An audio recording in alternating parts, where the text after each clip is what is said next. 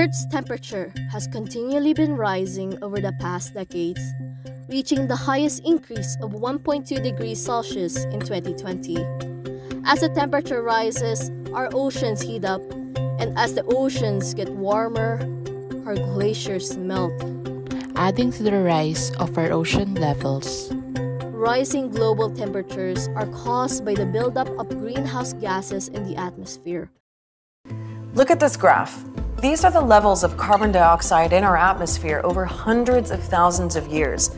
But this spike in carbon dioxide at the very end, that took off during the Industrial Revolution. We started breaking CO2 records in 1950, and we haven't stopped since.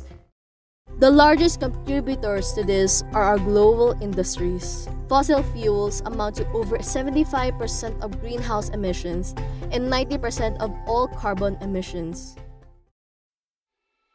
The pandemic hit, the world stopped, and we saw a glimpse of what a lower emission future might look like.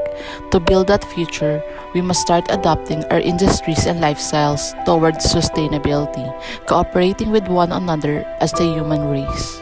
Let us foster a world where we plant the seeds of tomorrow so future generations inherit not a world marred by crisis, but a flourishing and thriving planet before we run out of time.